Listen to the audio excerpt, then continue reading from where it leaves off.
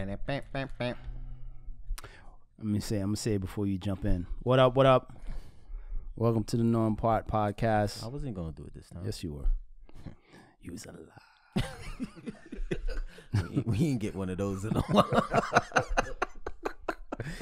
Yo, what's up? What's up, guys? What's going on? Everything good. Everything good. Yeah, we hanging in there. We Good hanging to in be there. back. What's the word? God is good, man. Nah, we good. We good. God is good. Praise Him. How's the work week? Hectic. Went quick. This is the doctor corner right there. Yeah. This is the Sons of It corner. Whoa. Speak for yourself. It's the number one Sons of It over here. What does Sons of It mean anyway? A bum. Oh, Oh, okay. word? Oh, Yeah, man. hooligan, bum, thug. Y'all some fly bums, though, man. Yeah, that's a nice shirt, That was man. an old man. Yo, that's a nice Chill, shirt. chill, stop. Yeah, babe, it's a nice shirt, dog. Yo. You like the salmon? Yeah, babe. Y'all I be think looking it's dope. not the salmon, man, but it's something about it. Mm. It looks like it's quality. You think it's salmon or more like Looks- a makes purple me type? What's the? Yeah, it's the color, man. It's dope though. Yeah, we're colorblind as men. I see salmon. Really? It looks No, you're right. purplish. It is a little purplish. Oh, It makes me look responsible. It's more that's like what a, it is. It's more Makes like me look a. responsible. Don't make right? you look like a son of it. It's a lavender. Yeah, Lavender. there's something Yo, about that's it. Like I go to work Right. every day Yeah, and yeah, make yeah. sure I'm not late. Just take responsibility for the little things. For the little things, dog. Responsible, B. Yeah, man. I look forward to these hour and a halves that we get to spend together in the Word.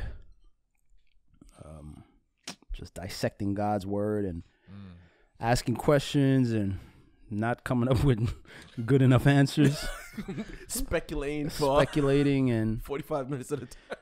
but listen, man, the Holy Spirit always finds a way to, get us in the right direction. So I'm not worried about it.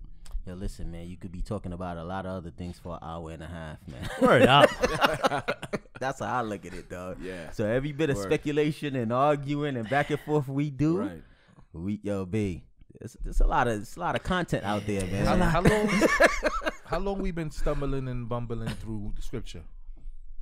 It's been a minute. Yeah, For sure. yeah, man. But Yeah. I'm just saying, there's a lot. Yeah. There's a lot of content out there. So I'm Wow. just blessed that the Lord has given me this to talk about and figure out and go Yeah. through. Like I get to reason with God, man. Yeah, and in the second half of your life, already 30 years of talking Down the drain, right? talking nonsense. And plus I'm for talking real. online Oh man. where this is going out on the internet and it's going to stay there forever.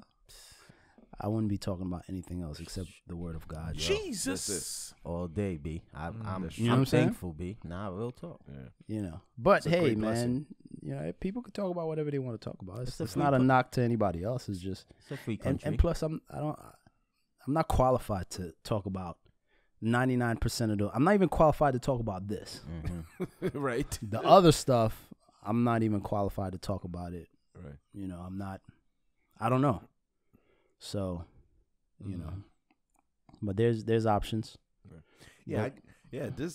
I think this is the greatest enjoyment. I think I get more pleasure and more joy sitting here fighting with you guys over the scriptures than any other thing.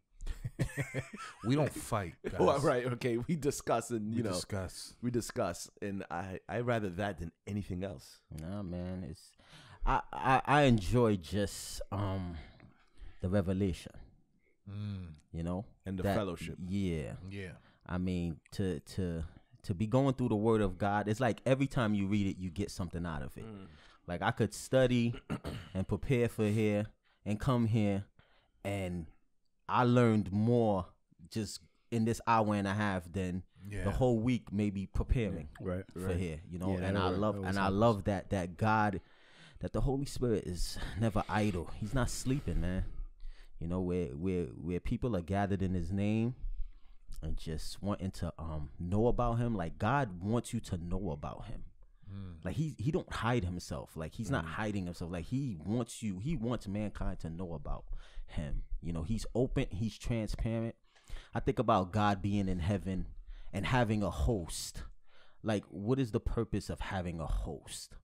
You know, you got, like, when we read in Revelation, you see 24 elders and angels. Like, what's the purpose of that? And I always think that because God is transparent, he don't have nothing to, like, there's no darkness in him. So it's like I do everything I do in front of an audience all the time. Nice, that's dope, yeah. All the time. Like my character is really, I am who I say I am. That's why, like, when Moses was like, you know, who do I say sent me? He's like, I am.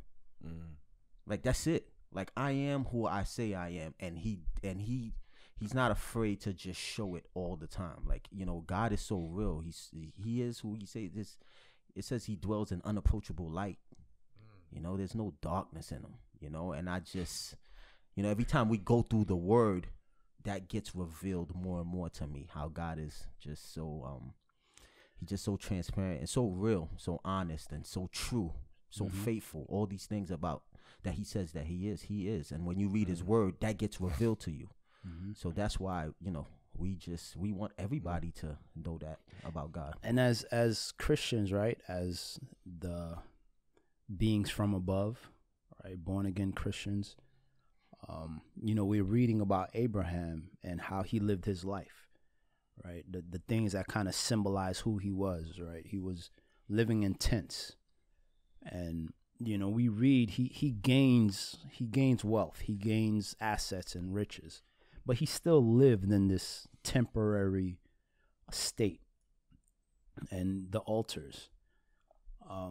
And with that mind frame, you always want to invest in the future, right? So, you know, I think about that Bema seat when things get weighed out. You know, if you was talking about something else, investing all this time into other things, how does that translate in the in the other life? Is it gonna be Haywood? Is it just gonna burn? Right? Or are you gonna do things in God's will that's going to be a good investment for the life that is to come, right? Building towards the kingdom. You know, that's kind of how I look at it, where it's a double blessing. You get blessed now, where we're able to just come together and enter the heavenlies, right? Where we just focus on the word of God, and we get into this zone where it's like we're in heaven. Right. You know, like that's how I describe it. Like, we're sitting here, we're talking about the word of God. It's like everything else doesn't even matter. Right? So we're entering into this spiritual realm because we're talking about spiritual things, and you're investing in that spiritual life that's soon to come. How do you think it's going to look like when you're staring at the Lord burning up that haywood and stubble right in front of you? For y'all, because I didn't got nothing. So I'm just wondering how y'all going to feel. That was haywood and stubble right there. You know what I'm saying? If you didn't have none, you just that's going to be. I'll be like, yo, Mike, you had all that haywood, Mike? If you didn't have none, like, you yo, just Mark, picked it you up. Next, Mark. Yo, Marcus, where that stubble? He just picked up a whole bunch There's a whole too. Episode. Sawdust. Yo, his card probably had 0, and just because of that comment, Straight negative. You gotta get them calls. Yeah, as long as y'all go first. And collection. Y'all go first. And collection So I can calls. see what y'all stubble look like when it burns. yo, man, And mine come out with gold. You know what I'm saying? yo, he don't even understand. He's accumulating just Yo, every the time Lord he, know my heart. every time he open, yeah, your heart is wicked. Every time, Bubble things every is time he wicked, opens his mouth. Using that rush card. Yo, what happened? What happened to the? Yo, what happened to the rush card? Zero. Got zero balance got a on that zero rush balance? card, baby. Yeah. Oh Yo. man, Yo, that's hilarious. Yo, my man was like, yo, I ain't got none, and the thing just said, ting, ting, ting, ting, That check your bank what? account now, You buddy. just see the whole bunch of Sonic rings. Yeah, that's crazy. Oh, that's Oh hilarious. man. Yeah, you guys are wild. All right, Yo, let's get in that let's get to the word, baby. man. We're in Genesis chapter 13. What happened in chapter 12? Abraham is a liar. Yeah. Man, That's what right. he is. His He's poor a wife, li- man. he's a Yeah, liar, half B. truth is a full lie. Yeah. Yeah. Yeah, he's a straight liar, B. You know. Use his wife as a shield. Mm-hmm. Mm-hmm. Try to, cover himself, get out of a tough situation Yeah. that he got her in. Mm-hmm. I'm wondering if when he Yo, got but you this, don't ever use your wife as a shield. Yeah, threw her straight under the bus. I mean, Damn. he learned that from his father Adam. Exactly. He's the image. He's Yeah, the babe. image of Adam. That's it, man. You know that same- Tendency. yeah, the that same tendency, tendencies that yeah. Adam had when he threw Eve under the bus. It's the same thing here, but I'm wondering if when he started getting the stuff, like maybe you felt bad in the beginning, and then when you got paid, like I wonder where he was at. Yo, You know, was he still like, oh, I got all this stuff, and oh, what I did to my wife was, yo, I got all this stuff. Maybe I could get a new one. You know what I mean? Like, I just want to know where he was at. Like, the scriptures don't say it. right. Speculation. No, But you I wonder where he was at. No, you know why I don't think that? Why? Because he only had one wife. Mm-hmm. He was 75. Right. That's a lot of time. Right. And she was barren. But that's why he was like, I'm gonna get a new one. No, This is he the would have Lord's been will. he would have been Dashed dashed her. Right. Yeah. That wasn't the kind of guy that he was. Listen, fear, right? Fear. This guy has a lot of responsibilities. He got a lot of people that's depending on him. A famine hit. I get it. It was still wrong, but I could understand it. But that's what, but like, think about people like that. Okay. You with somebody, you hit, you get the bag. I could get a new one. You understand what I'm saying? Because men go through it all the time. People, not even men, just human beings. You with somebody, and then you come up. Now you a superstar. Now money's coming in, and after a while, it's like you start to act funny. You know, so I'm not saying that. No, I'm just saying that after it happened, now you got the bag. You probably like, you was barren. You know what? But I could get a new it'll one. It was light work. What was like In the culture. What was Like light it was work? so What you mean? easy to get, Oh no, I get it. he was a high value man. Nah, but like you said, he wasn't like that. Yo, Why are you looking at me? He was a high value guy, right? Yeah, right. He was a right. high value man. He was Right. he had stuff. Right. He had possessions, probably greater than 6 figures. Yeah. Nah, he was, and that's what I'm saying. Now you up, you got stuff. It's like, yo, B. Yeah, I did it. I think he would have felt did it bad. from before. No. Yeah. Like, yo, you're barren. You can't even get me a son. Dog. Now you up. He would have been like, yo, shorty, do you burn the rice? Yo, No, but now you listen. Before I'm gonna come up with a reason to dash. Listen, before, okay, you just inherited your pop's house. You got, okay, let's say you went from making 40 grand a year to 80 grand a year. Dog, this is, now you making $500,000. This is $500,000 a year type money. Yeah, but you know, And but you probably like, yo, you know what? but I'm I was saying better that- off. I couldn't have no kids with her. I'm just thinking. I'm just I'm saying, speculating. but Sarah was still smoking though. She was She was smoking. smoking. She was a 10. Right. But my thing is, now you just hit the lottery. And your B, Satan is a liar. Your dog, I could get another Sarah. I could get another 10. Yeah, I could get another 10. I'm speculating. I don't think that was his mind frame, because Abraham's my man. But I'm just saying. But now because that's why I said he lied. You pimped her off, and then you got blessed. And you I got shouldn't say you leveled got up. blessed No, with well, it, yeah, but yeah, you leveled up. You leveled up.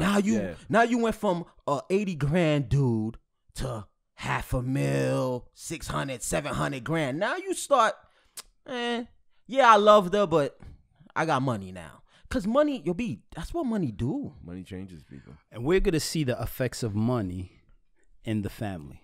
But I don't think it had. I don't think. I get what you're get it. saying. But I'm throwing it out there because it happens to us all the time. Right. That's applicable. We'll sell it out. That's applicable to our lives now. Yeah. And relationships now. And we see the effects of money. And that's why and I'm then saying we're that. gonna get into chapter 13, and we're gonna see how the effect of Abraham being blessed abundantly caused strife in the family. Right. But let me ask you though, how do you think he felt as he was walking out and he just got rebuked by an unbeliever You know, with Pharaoh and all of that. How do you think? You think he had to walk of shame? Of course. course Do you he think did. you realize? He ain't saying nothing. Look at him. He quiet. He was like, get out, and he just left. Yeah, it was shame. Mm-hmm. And he realized, right? As these things are happening, as the plague hit Pharaoh, he know Yeah. that the Lord intervened, right? The Lord is not mentioned in this section of scripture. Like, Right. it doesn't say anything about the Lord. But in the back of his mind, he's like, yeah, he remember the promise. He remember what the Lord said. He remember probably the Lord meeting him, that theophany, having a conversation that the Lord like, yo, I'm going to give you this land. Yo, you good. He just got Yeah, caught up. He got caught up in caught the tribulation came through. Yeah. The hard times came through, and he buckled. Yo, that is the hardest thing is when a non-believer rebuke you and check you. Oh, yeah. Because yo, that happened to me. All the You know what time. I'm saying? Oh yeah, I You stay know, getting rebuked, Yo, it and is I the have to do what Abraham's about to do. Yo, so one time what happened to me was like I was sick in the office, right? And I was like, dang, I don't know. Yeah, and one of the techs came to me. He's like, yo, man, I always take, some bag of normal saline. I take it home, and I, give it to my wife and me or whatever and run a line through some fluids. And you get through the fluids and you start feeling better, I said, yeah. Let me get a couple of bags from the office, a couple of bags of normal saline, and I go home, I start a line on, and then I'll feel better. Then as I'm walking back, he's like, wait a second, aren't you Christian? That would be stealing, wouldn't it be? Oh, I said, wow. Oh, Yeah, he sort of set up. you up, son. Oh, I said, you're right. The devil's a liar, B. The devil's a You liar. know what I mean? You I walked felt right horrible. into that. I walked right into dog. damn. Yeah, but Abram, like a famine came, tight situation came, and you probably resulted back to the old man, like probably Try finagling, to figure things out. figure things out, and I mean, I think I said it last episode. We do it all the time. When things get tight, your natural reaction is to just go back to what you used to do, go back to your old ways, or try to figure it out without God. But it always ends up being a mess, and we see how we're gonna see how the effects of just that decision it affected a lot of people. All right, so let's get into chapter 13. Why you laughing for? Yo. Your Nate. Let's go ahead, man. 1 to It's, what? it's live. It's live. It's live. Let's go to 1 to 7. Then Abram went up from Egypt, he and his wife, and all that he had, and Lot with him, to the south. Abram was very rich in livestock, in silver, and in gold. And he went on his journey from the south as far as Bethel, to the place where his tent had been at the beginning, between Bethel and Ai, to the place of the altar which he had made there at first. And there Abram called on the name of the Lord. Lot. Well, let's stop right there. Let's stop right there. And just kind of go into it. So he went up from Egypt, leaving Egypt and going back. He got his wife, everything that he had, and Lot with him. I was reading a commentary, and they highlighted the order of things. It's Abraham, and then his wife, and all that he had, right? That he had, which constitutes the servants and his possessions. And after that, it mentioned Lot, which was kind of pointing to the rift that was growing between them. Whereas at other times, it would place Lot maybe before the possessions, which was, I thought that was interesting. It's pretty interesting. So you're kind of seeing he now he has all these possessions, right? He has all the cattle, right? And then he has silver and gold. I would attribute the cattle part to, Pharaoh, giving him all that. The silver and gold might have been from something else. I think it was also from Pharaoh, the dowry. Because that was traditional for you to, because they was probably giving him dowry when he, threw Sarah off under the bus. You know, Well, it said, before it said he treated Abraham well for her sake. Yeah. He had sheep, oxen, male donkeys, male and female servants, Okay. female donkeys, and cattle. okay, So all those Okay, things he okay. got from Pharaoh. So maybe, okay, gotcha. I don't know. Maybe Abraham kind of took advantage of the time with the famine, and also, he was traveling, so maybe he was able to make money and took advantage of that situation. Maybe he got it from his father, but he grew in those things also, right? Silver and gold. Listen, people make money in a pandemic. Yo, ain't People can make money in a bad situation, right. right? And I don't know, but he grew in those things. But we saw specifically that, the Egyptians gave him, cattle, animals, and those things. And Right. Yeah. he also had silver and gold. Ain't nothing wrong with the Lambo, B. I try to tell y'all. Yo, I seen it when I was reading it. I said, yo, Marcus is I've right. been trying to tell Ain't y'all. nothing wrong with the Lambo. Nah, I'm playing. Nah, but yeah, you're right. He grew in wealth. He grew in wealth. Now he's going back where he had been in the beginning. I'm going back to where I was before I went to Egypt. What a detour, B. Yeah. And the author is silent in the time, how long he was there, how long the famine lasted. All that is silent, but Yeah. I think we get the point that I think he's coming back a different person. Definitely. All right. I don't think he waited until the famine to end. Pharaoh was like, Because "Yo, Pharaoh was like, "You get out." Pharaoh was like, get out." But that's just the grace of the Lord, is that he sent him back with more than he had. Even if there was still a famine going on, he had the means to get through until it was done. Right. And that's probably how he could have accumulated the gold and the silver By selling stuff to other Bitcoin, people. that type of thing, Yeah, right? Investing. some Ethereum, Ethereum, Some crypto. XRP, some Ripple. Doge. Oh, man. We're not financial advisors. We ain't even biblical advisors. So I don't know what y'all listening to. Don't take advice from us. Word up. All right, so let's go on. Let's go 5 to 7. Lot also, who went with Abram, had flocks and herds and tents. Now the land was not able to support them, and they might dwell together, for their possessions were so great that they could not dwell together. And there was strife between the herdsmen of Abram's livestock and the herdsmen of Lot's livestock. The Canaanites and the Perizzites then dwelt in the land. Go to 9. So Abram said to Lot, "Please let there be no strife between you and me, and between my herdsmen and your herdsmen, for we are brethren. Is not the whole land before you? Please separate from me. If you take the left, then I will go to the right. Or if you go to the right, then I will go to the left." Mm-hmm. All right, so what's happening? It was some beef, Don. So you know what's very interesting though? From the very first, from verse 5, he says, Lot also, who went with Abram, had flocks and herds and tents, right?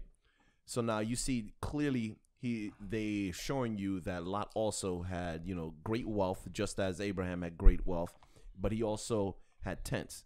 But you don't hear any mention of an altar.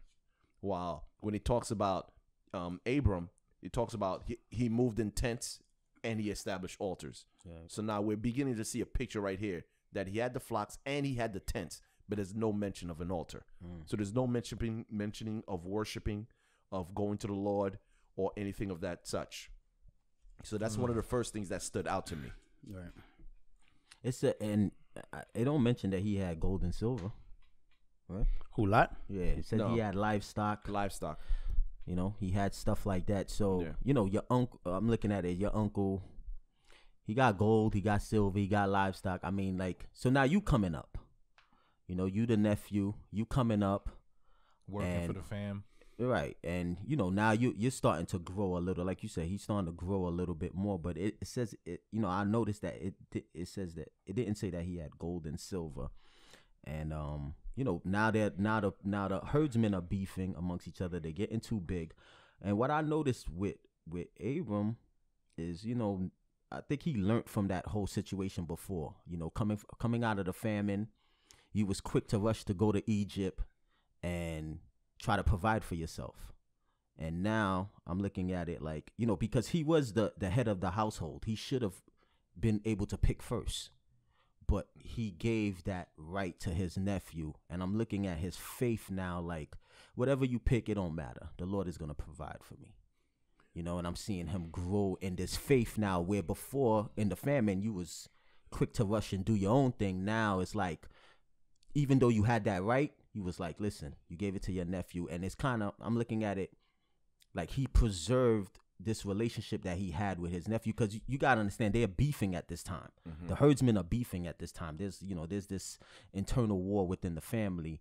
And by him making that move, putting himself last and putting his nephew first, I'm seeing him value that relationship between him and his nephew more than his possessions. And you're talking about, this is a man dealing with wealth. Right. But you're seeing the mind frame that money didn't run Abram. Didn't dictate his life. It didn't dictate his life. And this was the move that showed me that for him to be the head of the household and allow your nephew to pick first, having this beef, you was like, I'd rather preserve our relationship. This family, I'd rather preserve my family, the relationship I have with my nephew, than over my wealth. The money don't mean nothing to me. Like, we gotta rectify this situation, man. And that is in direct contradistinction with Lot, because Lot, as a in the tradition, as a younger man, he should have immediately submitted himself and give Abram the right to choose. And said, you know what, you're the head of the household, and I need to respect you as an elder. That's why he's a sucker. Yo, y'all bashing Lot. I already see this little corner bashing Lot, man. He should have honored Abram, his uncle, who man. took him everywhere. This dude's like a third wheel.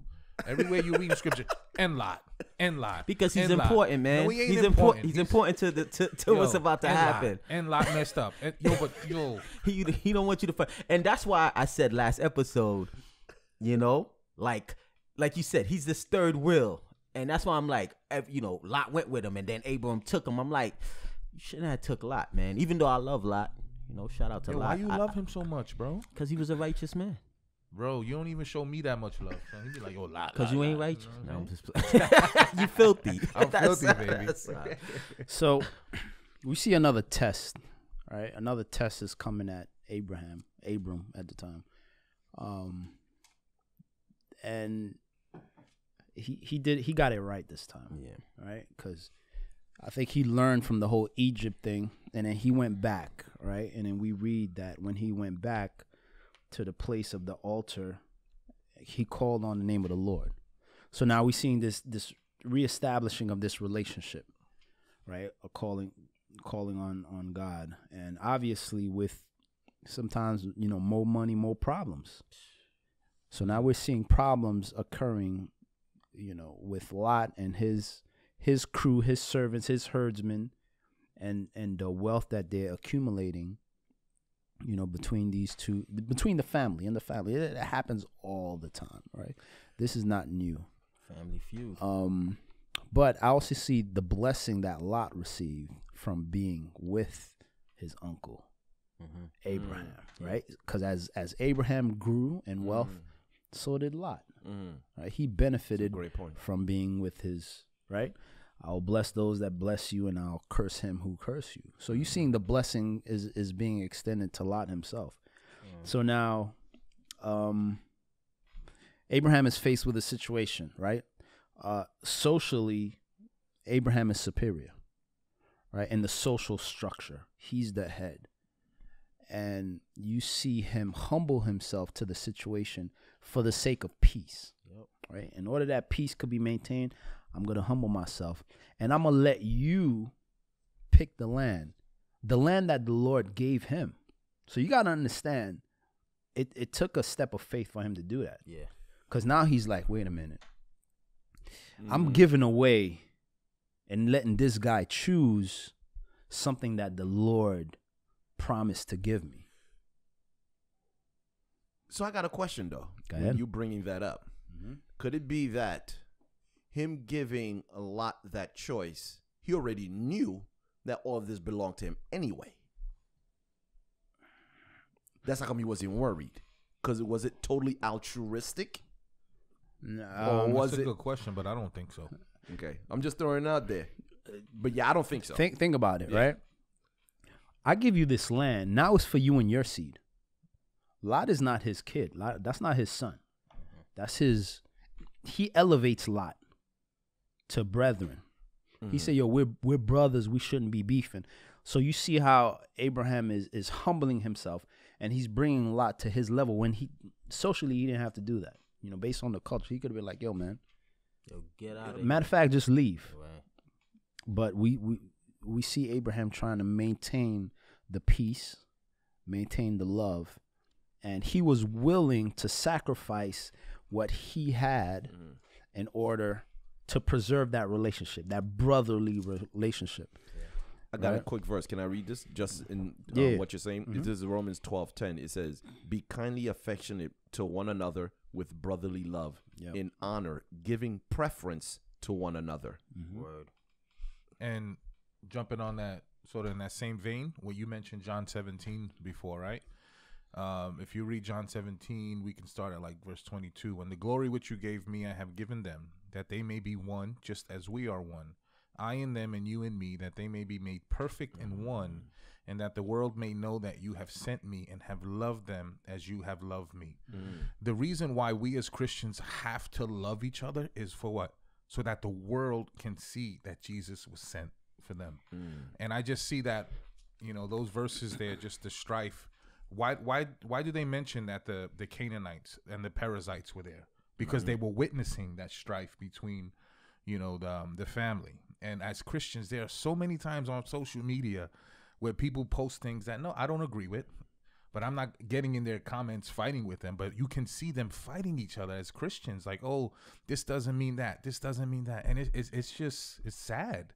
You know, I think that as Christians, there has to be that unity for the world to know that Jesus was sent.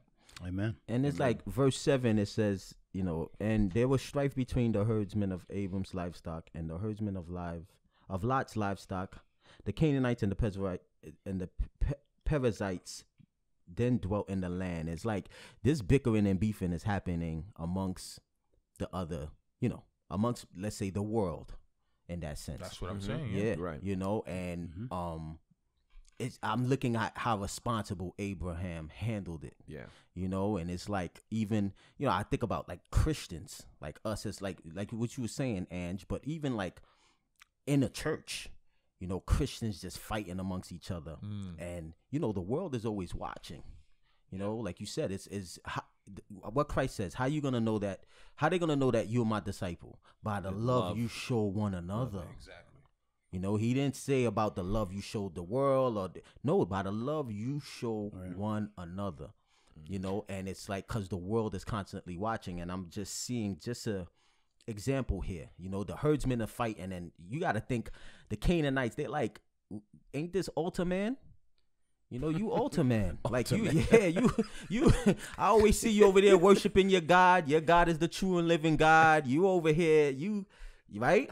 And now y'all beefing, really? You know how they get. You know, they can't wait to gossip and tear it apart and tear, you know, a church apart. Okay. Yeah. So, you know, sometimes it hurts me so much to just hear about when churches is fighting, when you're having a civil war in the church. You know, you have this side that believes this, or this side that, and then, you know, you have a split in the church, you know, because two people can't just come together and hash it out. And you're seeing Abraham even being, you know, superior. Superior. He took the low road just to preserve the relationship, you know, to preserve the family. And, you know, I just look at it as just us as Christians, man. We have to be careful, because, you know, that's how the world, you know, sees Jesus. We're a representation of Christ. So when we're fighting amongst each other, especially in the church, you know, and you see his spiritual superiority based on how he handled that situation, and he was confident enough in the promise of God to be generous, right? And Abraham understanding that everything I have comes from God. It's not gonna hurt me to give it to you, right? And I think that's a lesson as Christians, right? We need to live that way, to be generous to others, knowing that everything that we get we get from God. He's not going to run out, Right. right? So Abraham understood that he was still in the will of God, even though he was given away some of this land that God gave him. Right. He was giving it to Lot, but God told him, yo, this is for you and your descendants. But he understood the importance of, like you said, showing that love, that testimony, and that the Lord is going to continue to provide, right? This is not going to hurt me, you know, so that humility, that love, you know, him prioritizing that relationship. That's why he said, yo, we're brothers. He didn't say, yo, you little nephew, play a role. Yep. He said he elevated him to equal status and Right. say, yo, we're brothers. Yo, let's not fight.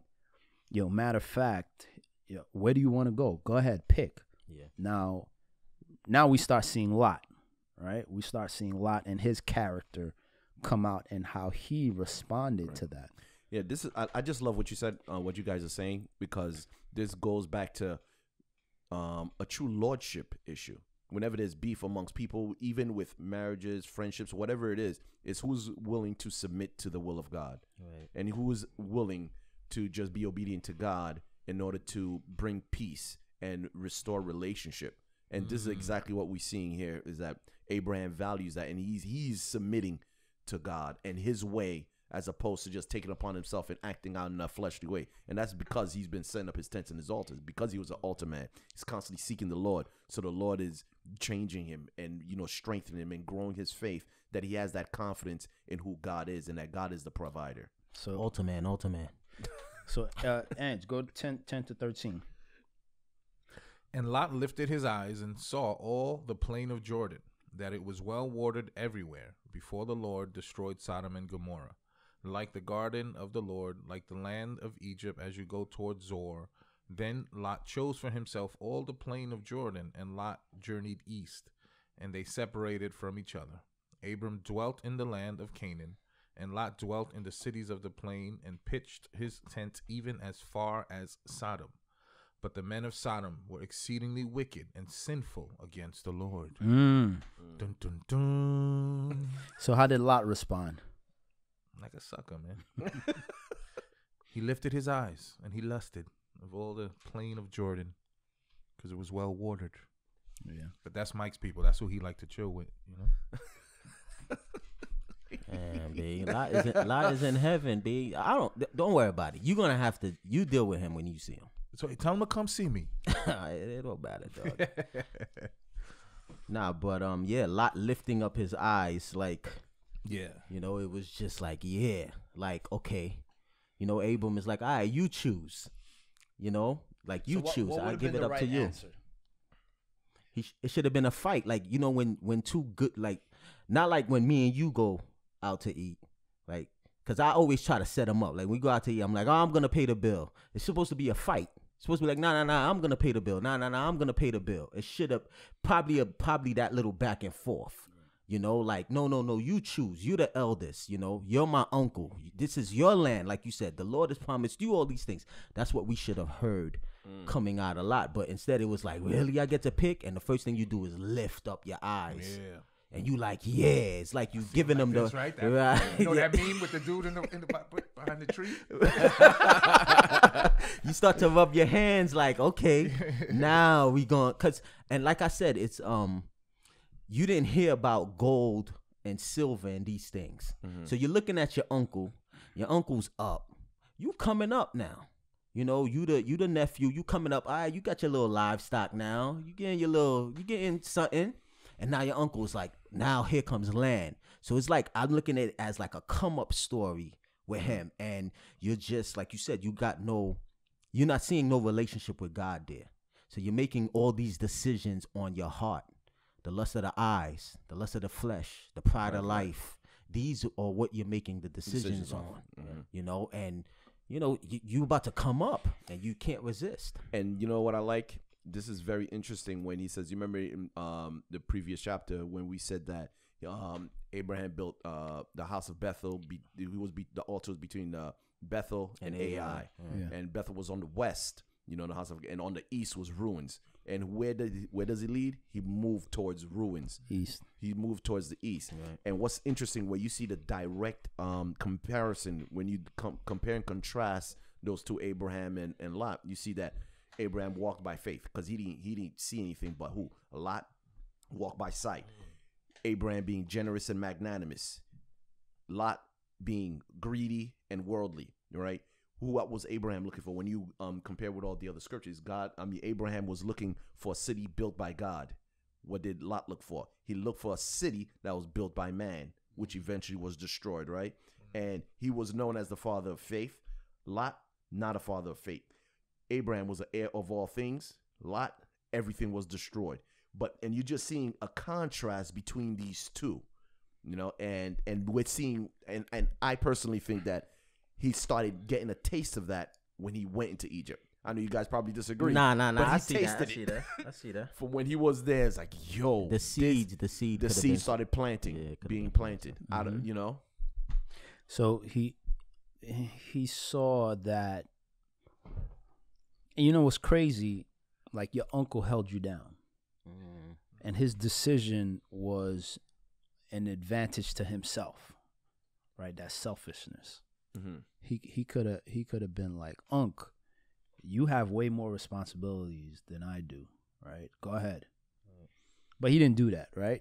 Everything was self. It was, you know, his eyes, what he saw, and we see that it compares it to Egypt. You just saw the drama that your uncle went through in Egypt. You guys could have died, right? And then thinking about the garden. So it was very pleasing to the eyes.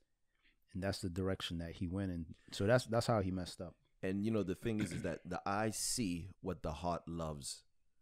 And the thing is that the heart is deceitful and wicked above all things. Straight up. So His heart was already there. He made that decision because his heart was. It wasn't the decision that changed his heart.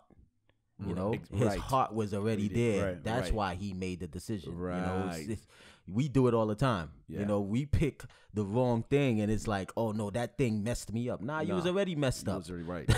Exactly. You was already a bad person. You know, you was already, your heart was already lusting after that thing, and that's why you picked it. You know? So What's crazy too is that the Lord didn't make that decision easy for him. I mean, because it says that he compared it to the Garden of Eden. Can you imagine how that must have looked at that point to him? You know, and it looked good, man. Yeah, it looked amazing. And sometimes the Lord puts those things in front of you, those temptations, not, you know, and we have to choose. We always have to choose the Lord, man. Right. So Egypt had the Nile, right? It was well watered. So that's an advantage. I got these herds. You got to be a place where there's water. So he's looking at, you know, the land was lush, right? And it was bountiful. So he saw that and he was like, nah, it's all about me. It's all about, you know, me coming up too. So that's the decision he made. And he made the decision, like you, and I'm glad you said that. That's why he made the decision. It was based on those things. It was based on those things. It's like you said, like he has his family. Right. Now you're responsible for people. And, you know, it might have not been, I know we give it a bad rap, but it might have been a decision off of that too. Just, you know, you got your you got responsibilities you got to take care of. So it's like, yo, I'm going to move to this place. You know, sometimes you think like, oh, I'm going to move here because, you know, I could get a bigger house and, you know, the kids could go to a better school and this and that. And this is why you're moving. And it's like, nah, this is not what the Lord has for your life. So it's very important that you, I would say, kind of check in with God and know what the Lord wants for your life, you know, because something could look good. Like you move into another state and it could look awesome. Like, yo, this is going to be perfect for me and my family. But the Lord is like, that's not what I have for you. See, that's why I know So that's I know a some good point. cats that want to leave Brooklyn and go to Texas. But I'm staying, baby. So great point. So do you feel that if you have to make a move, right? I got to move to a new state. I want to get a new job. That you have to get the green light. Like God has to give you that direction. I would say so. Yeah. I would definitely lean on God. Doesn't he want to be involved in every decision you make? I mean, the beautiful thing is that there's liberty in Christ. So right? we have that liberty. Right. Yeah. So if God doesn't tell you to go, but is it His will for you? So if he doesn't tell you to go, you shouldn't go. If you don't, I would say if you're praying and interceding and the Lord doesn't give you the peace to make that move, then I wouldn't make that move. So here's what I'm seeing. Okay, go ahead. No, go ahead. No, because I was gonna say, you know what? I go back and forth on this. No, go ahead. Go ahead. The reason I go back and forth on this because I believe, like, as born again Christians, born again believers, I believe that we're walking in the Holy Spirit, right? Okay, and I think that we can make decisions, and when we make decisions, if they're against the will of God, He'll give us a check. But it's not like, oh, am I gonna? I think when we make moves, yes, we're gonna pray on it. We're gonna seek the Lord. But then, like, if we do make that move, and if it's the wrong move, He'll let you know. And I also think, you know what I'm saying? I don't think it's like, oh, He didn't tell me to go, so I don't think it's really that way. And I also think that not everybody's gonna see it all the time, because you got to think about, look at Abram. The Lord tells you, leave your family, leave your country. You think everybody got it? Like, you got to even think about his wife. You in Ur the Chaldees, you in the city, everything is popping, and the Lord is telling you to get up and go do something. We're gonna see that with Abram. So sometimes the Lord will tell you to go, like, will give you the green light, and everybody else don't get it. Right. Everybody else don't really get what you're supposed to be doing. Like, and that's why I said, like, Abram is a perfect example. You think everybody in his family understood that he had to go? They probably looked at you, what are you talking about? You're gonna leave Ur the Chaldees to go to follow this God to go nowhere? It don't make sense. So, but my thing is, that's between you and God. Right. So it has to. I feel like we all have a relationship with God. God is gonna let you know, and it's not necessarily that everybody's gonna understand. That's one thing I want to point out. Not everybody's gonna understand the move. Yeah. So some people might be looking at the move like, that's a crazy move, and it's like, nah, this is what God told me to do. Right. But I feel like a gotta Christian respect. should get that confirmation. That's just me. So obviously there was an issue. That issue had to get rectified. Abraham did the right thing in how he did it. What was wrong with Lot was how he made his decision. Right? It was based off his eyes. It was based off Egypt. Right. So his heart, right? His heart is revealed in that. And it was last week, Pastor Rich, he sent a Devo, and it was talking about that. Right? The word of God is clear in what we should do and what we shouldn't do, and the will of God. Right? A lot of times we want to know the will of God in our lives for certain things. The book is clear. Love each other. That's clear. Right. That's the will of God. Do that. You're right. Right? And the word of God is clear in what is rebellion and what you shouldn't do. You're right. So now there's other things in our lives that we have to make decisions about. Yes. Moving, jobs, thousands of things. Yeah. Right? So is it every little thing, God, should I get a new job? Should I? But you said it. There's also liberty. Right? And we're gonna read later on where after Lot leaves, we gotta get into it. Yeah. But in a lot of the decisions that we make where there's no clear answer from God, Right. God is gonna go before you. Wherever you go, because you have liberty to go certain places. Yeah, there are specific things that the Lord is gonna call you to do and call you, for a certain purpose. Right? And He's gonna be clear. But there's certain things where you're like, man, should I get this job? All right, well, why do you want the job? If the job is saying, yo, you got to be working 7 days a week and I'm going to take you away from fellowship serving, well, obviously you shouldn't take the job. Yeah, that's because now it's going to take you out of the will of God. Right, that's what I'm talking about. Because you know why? Because the word clearly tells you what the will of God is. Right. Right? But if you were like, well, this job is more convenient. I don't have to travel.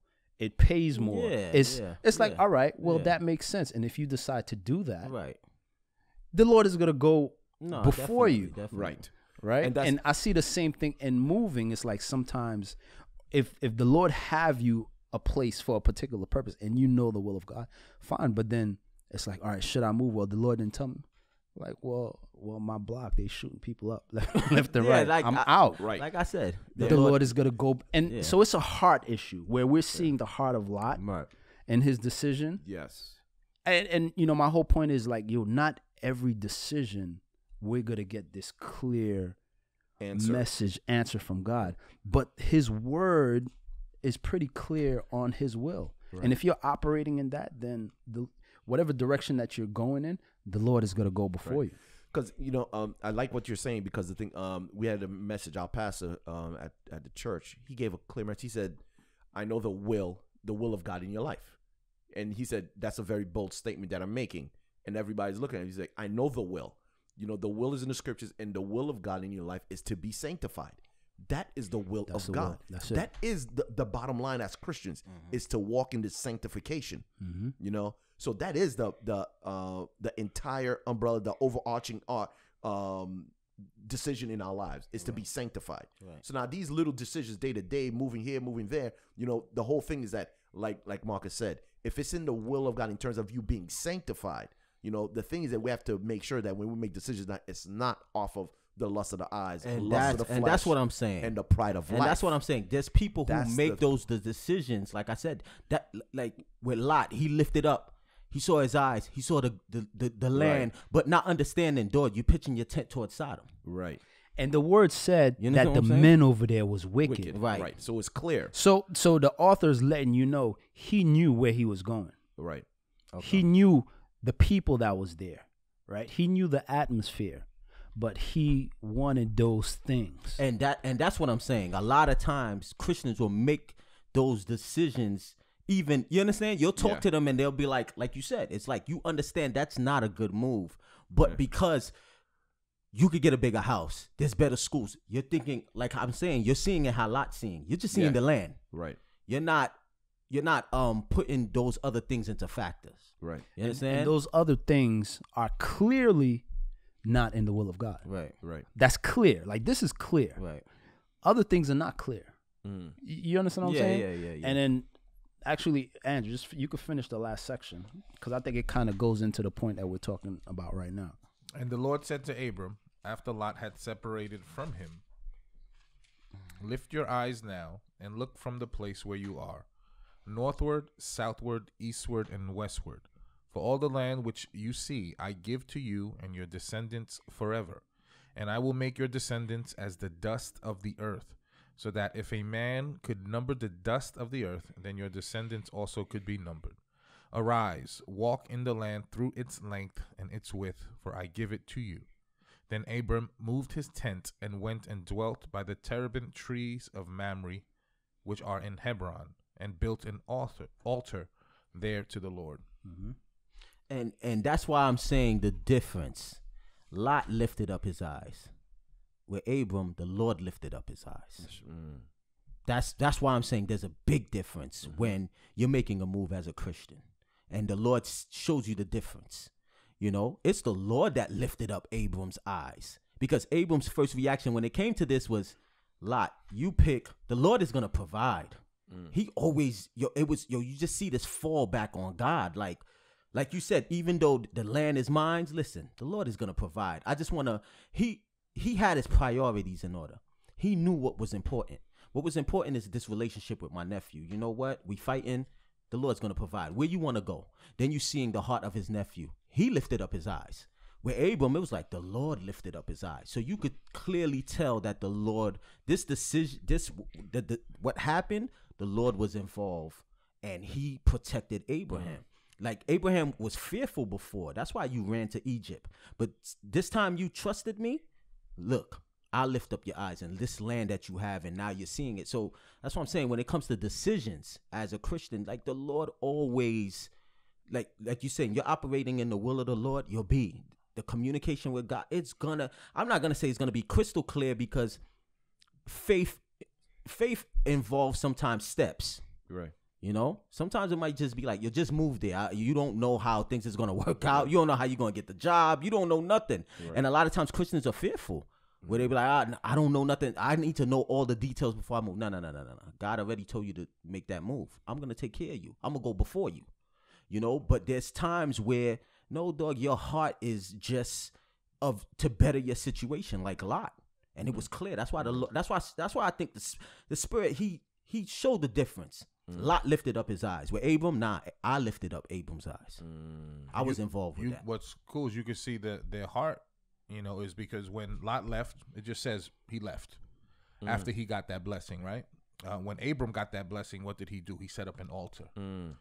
So he got that blessing, and he immediately felt the need to thank the Lord for it. Where Lot was like, all right, let's go. He grabbed his stuff, and he was out. Because it was clear from God. Like with clear. Abram, it was clear. That's why he's like, yo, the Lord lifted up my eyes, worship.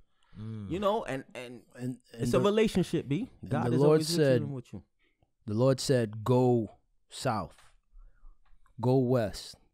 He didn't say any of that. He was like, yo, north, south, east, and west, go. Wherever you go, I'm going to go before you. And that's how I relate it to, now you've seen the liberty, right? Abraham having that liberty in God. God wasn't specific in where he should go. You understand what I'm saying? He gave him the four corners. Right. And he was like, yo, dog, let's make the decision. Where do you want to go? But Abraham's heart is to worship God. So God is like, yo, dog, wherever you go, I'm going to go before you. So that's how I relate this back to, us when we have certain decisions to make. And the decision is something like, oh, a new job. It pays more. That's a good thing. Yeah. You understand what I'm saying?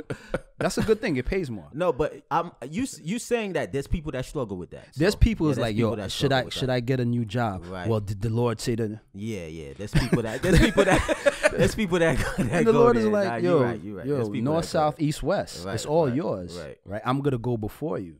Right. Is the job gonna take you away from God, from the will of God? Right. And I say that with something that's clear, right? Let's say you get a job and the job is like, oh, you got to work on Sundays. Right. So now if I work on Sundays, then that's going to take me away from me serving. Right. That's clear. But my question to you is, do you feel like there's times where the Lord will tell you something and everybody else don't understand? No, yeah, of course. And that's where I give the liberty. Because but the Lord is telling you something direct. That's clear. I'm talking about things where you don't know. Okay, yeah, I see what you know what I'm saying? Yeah. Like certain decisions where it's kind of like a job, or I'm going to move to a different state. Right? And some people will be like, well, did the Lord tell you to move? Yeah, that's not what would you agree that the Lord gives you that peace to do something like that every time? If it's something that he's not against? No, I don't think so. That's what I'm saying. Sometimes you might get nothing. Yeah. Sometimes you could be wrestling with it in your mind, and the Lord is like, "You want to move? Oh yeah, but I'm gonna go before you." But if He doesn't put a clear conviction that it's wrong, then you have the green light. Is what I'm saying. Right? You might not get anything. That's the point I'm saying. Because here's my point, and I initially started with, we know the will of God through His Word. We know what's right, what we should do, the sanctifying process, and we know what we shouldn't do. That's clear and distinct. Certain things in our lives, we have to make decisions where it's not. Like you picking a job, that's not clear. Not all the time. It's not clear. Sometimes it's faith, B. Sometimes you got to make decisions for your family. And this point right here where the Lord is like, north, south, east, west. Okay, which direction, God? North, south, east, west. Which south? Yeah, there's people like that, and that's why I understand, because there's people like that. That's how I'm. There's a lot of people. There's a lot of people you're seeing Abraham with the liberty to choose. Yeah. But the Lord is like, whatever you choose, I'm gonna go before you. Right. It's out there, and I'm kind of relating it to certain things that as adults we have to make decisions for our families, and it could be a job, it could be moving, where it's not clear in terms of, God, should I move? God is like, do you want to move? Yeah. He could be like, all right, go ahead. I'm going to go before you. What about choosing a wife? Ange, we had that talk before. And it didn't go so I good. tell you, I take baby steps. When you choose a wife, first you need to find a woman. You know what I'm saying? Then you need to go on a date. And then you need to go on a date to get to know her. And then All right, and that gets assuming all of that is done. But what's can't your skip question? steps. I'm just saying, like you said, there's liberty in the Lord, right? So if God doesn't put conviction, but He doesn't give you the peace, that's a big decision. But what's your question exactly? So how do you put that decision in here? If the Lord To gives choosing us a wife? all of that liberty, so you're saying it doesn't matter? No, I'm saying there's certain things that you might not get, a distinct, clear answer from God. But that doesn't necessarily mean you can't do it. You can't move in a direction, and I'm relating it to a new job or I'm moving, right? So now if a wife, if we go to Paul is like, listen, if you could, I'd rather you rock alone, but if you want to get married, then get married. You have that liberty to get married. So now the process is finding a wife. It's meeting somebody and getting to know them. Yeah. Is this somebody I could fall in love with? Is this somebody that is love the Lord? Then marry them. I don't think it's gonna be like the Lord is gonna be like, she's the one. But you hear so many stories where they say that. Well, they lucky. That's Where they say That's God, everybody's different. Yeah, that's the everybody's point I'm different, making. B. That everybody's it's different, an but individual relationship that you have with the Lord. And that's my point. That's the thing. It's a relationship with God, B. That's my point. When making these decisions, it's a relationship with God. There's plenty of times I've made decisions where people looked at me like, yo, dog, what are you doing? Right. And I get it clear. Like, I get it that, like, Abram, get away from your family, get away from your country. Dog, everybody in Earth probably was like, what are you insane? But it was clear to him. You know what I'm saying? So it always goes back to a relationship with God. When you have a relationship with God, you're in His will. Dog, there's going to be times it's going to be clear, times it's not going to be clear. Sometimes it might just be the first step where God might just be like, take this step. The rest of the steps, we're going to go as we go. And I understand that because there's Christians that struggle with that. They want the whole thing mapped out. Sometimes there's Christians that want the whole thing mapped out. And it's like, no. You know what it is? Look, God just told you to move. We overthink things. Right. Yeah. We overthink a situation. We overthink a decision, Right. thinking that, dog, it has to be written in the sky and with lightning. No. Then I can move. But the Lord is kind of like, what do you want to do? All right, that's what you want to do. I'm gonna go before you, because you're bringing God with you in that decision, and that decision is clear according to His word that it's not going against the will of God. Because, like you said, we know the will of God. Now, is the decision that you're making going against the will of God that is evident? Yeah. The will of God is evident. So now, is it going against that? Right. Then you shouldn't do it. Yep. Is it not? Is it something that's, then all right, do it. And if you do it, the Lord is going to go before you, because you're bringing God with you. Just like Abraham, north, east, south, west, wherever Abraham went, he was going to build an altar there. Yeah. The Lord wasn't specific, right? And as we know how the Lord is detailed, how He knows everything, the Lord could have been like, go east, go west. Very specific, but He wasn't specific. He left that decision to Abraham. It's like with Adam. But wherever you go, you're going to build the altar when you get over It's there. like with Adam. Yo, bring the animals. Let me see what you're going to name them. Like I said, it's a relationship, bro. It goes back to that. Like, he didn't say, well, you're going to name this animal. No, God, it's a real relationship with God. And a lot of times we make it legalistic. Right. We, like you said, we make it real rigid and legalistic, and it's not like that, bro. And I mean, if you think about it, like you were saying earlier, God's not just gonna give you the whole map. He wants you to take these little steps of faith to increase your faith, right? Because could you imagine, like, for example, He told Joseph, "Oh, this is what's gonna happen. You're gonna be thrown in prison. You're gonna do this. You're gonna this all." You think he's gonna he would have made a move? Joseph was like, I'm staying He's right. like, I'm staying right here. I'm not gonna follow my brothers. So that's the things, like, if you give him the entire story of if the Lord revealed to you, like, the atrocities you was gonna face, the testing, the trials, you probably like, I don't want that. Yeah. And you would have stayed right there. So I think the Lord reveals to us step by step so that our faith could increase, for each moment of our lives so that we're able to face those upcoming tests that we're going to have to, that we're going to be challenged with. So he can't lay the whole thing out before us because we wouldn't make a move and would not grow. Yeah. That's the same reason why he says, nobody knows, when I'm coming. Nobody knows the day or the hour. That's in order for us to grow. Because if he told us exactly when he was going to come, what would happen? We all would have waited, never get saved, lived in a sinful life, never have victory in our lives, and then the last minute then get saved. You see what I'm saying? So that's how man works. I agree with you, but you said something that the Lord always gives you a little bit of it, right? So you can take those first steps. And that's I feel like with any decision you make, if you're praying and asking your Father for guidance, I feel like he's going to give you that. You know what I mean? I do believe there's liberty, but I still think as the creator of the universe, he wants to be included in every decision, whether or not it's a new job or moving somewhere else. And I agree. He wants you. He wants you. How? No, but the thing is, I don't agree that everything he gives you an inclination. Right. He wants to be included because he wants you to bring him with you. Right. Yeah. So and that's the point. But if you're praying, if you're a person who's praying about every situation, you might not hear nothing. Why would God not help you make that decision? Because he's like, make the decision and I'm gonna go with you. Yeah. But you're like, I want to know what you want me to do. He's like, you have the liberty to choose and I'm gonna go with you. Just like Abraham could have been like, what direction, Lord? Mm-hmm. You understand what I'm saying? And the Lord is like north, south, east, west. And he was like, that's 4. Which one?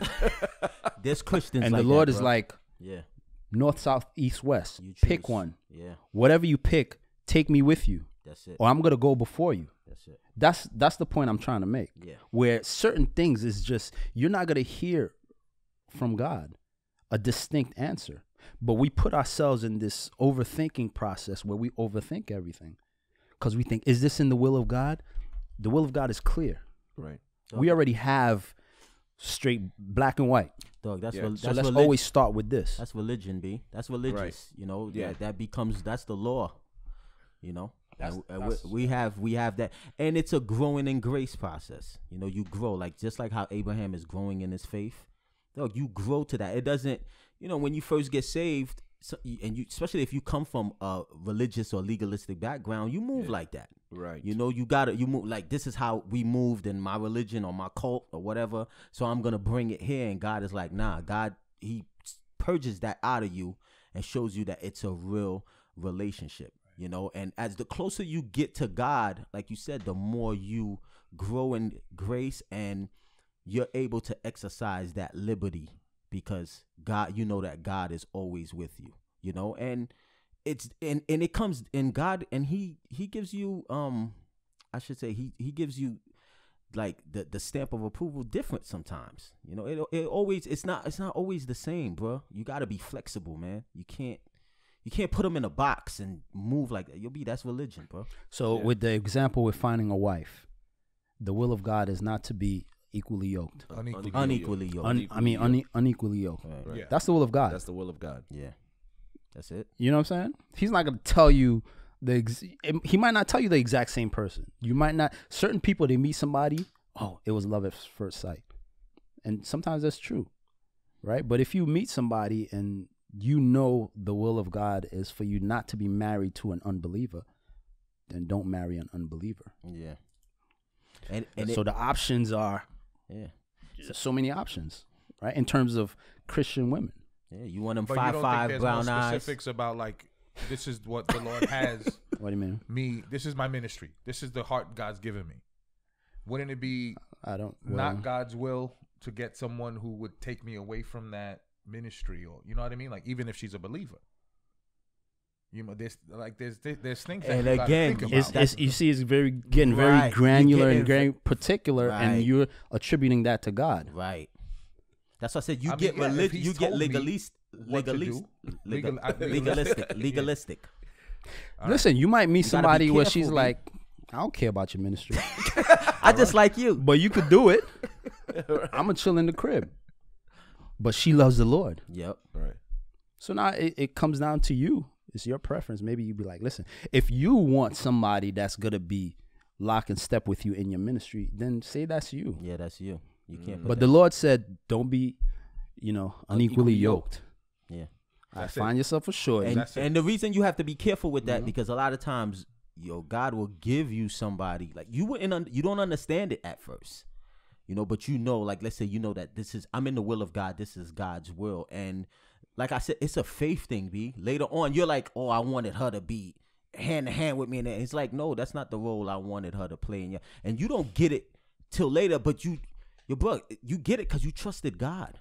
That's why don't forget, you have to trust God, B. It's about faith. Yeah. It's not about what you want for your life and all of this, bruh. You seen what he did to Abram. That's why I said Abram probably had everything mapped out in early child deeds. I'm gonna get the crib, I'm gonna do this, I'm gonna do that. And one day God is like, all right, get out, leave everything. Bruh. And, It's a relationship with God, B. Don't put yourself in this box, B. Be again, the liberty you have in Christ. This is a relationship, and Christ goes before you. The Lord goes before you. Be free with that, B. And marriage is It's beautiful. You got to become something else. Right. You're becoming Two become one. becoming something new. So it might not fit, right? So, and so that's the part where now it's you. If that's what Ange want, that's okay too. If that's what you're looking for, then that's fine. Yep. Then look for that. But you know the will of God when it comes to marriage, because it's very clear in His Word. Right? And I don't think necessarily you have to look for extra things. You know what I'm saying? Right. Well, Lord, does she have to be,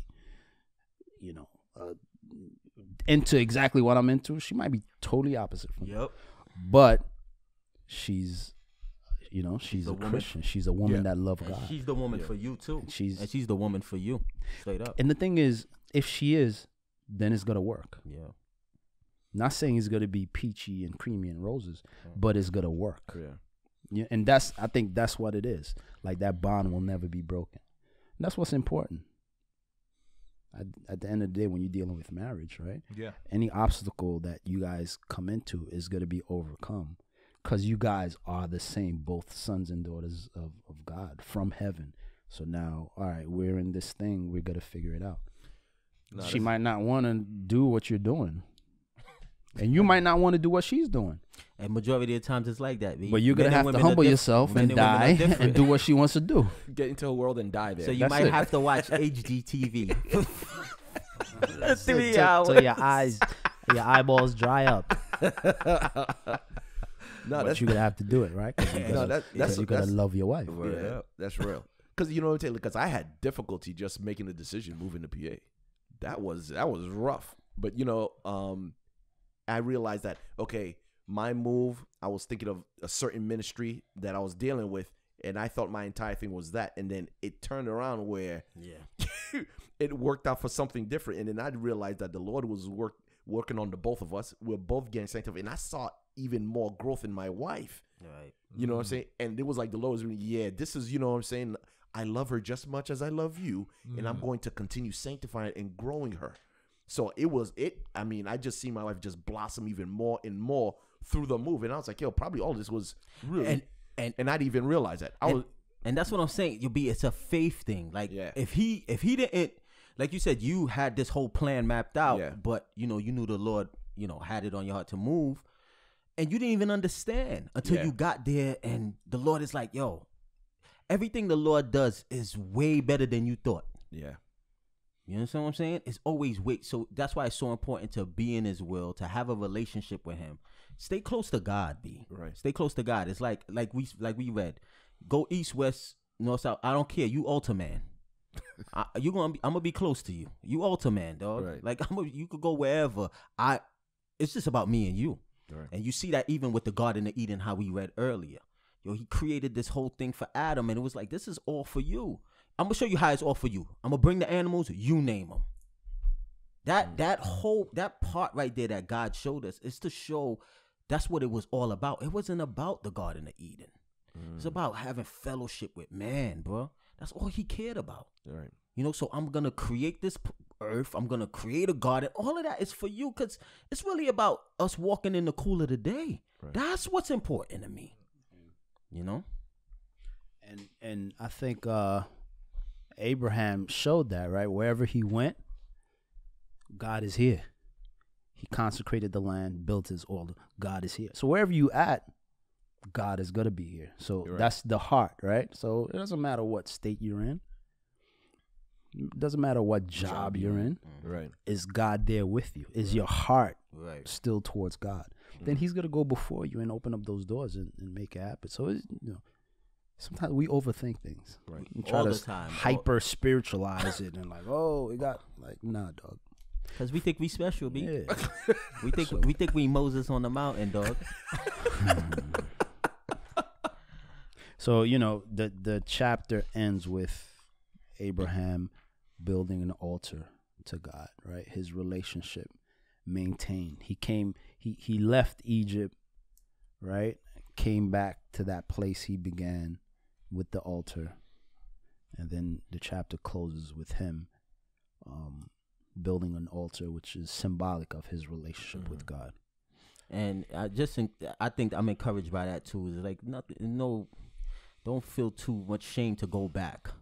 He had to go back. Yeah. Where it all started, where it all began. You think about Revelation, where it says, return to your first love. Just redo. Repent, redo, and it's like that's what's happening to him. Like he went through this traumatic thing in Egypt, and now him and his nephew, they're big. They wasn't bickering, but the herdsman was bickering. He resolved that, and you're just seeing Abraham's heart. He's just like, I just want God, B. Now you're starting to see it. Like even with all this wealth, all these distractions, you got wealth. Yeah, your nephew's herdsman is bickering with your herdsman. Like you got all these distractions, but you're just seeing Abraham's heart through the whole thing. It's always about, I just want God. I just want God. And he had to go back. He had to go back and redo what he always did, which was build altars. And you're seeing it. And, no matter how far you think you are away from God, you can always come back. That's the reason that Jesus Christ came and paid the price. It says he's faithful and he's faithful to forgive us. All we have to do is repent, and he's faithful to forgive us. So it doesn't matter where you're at in your life right now. If you're listening to this, like you can come back. You think about the prodigal son.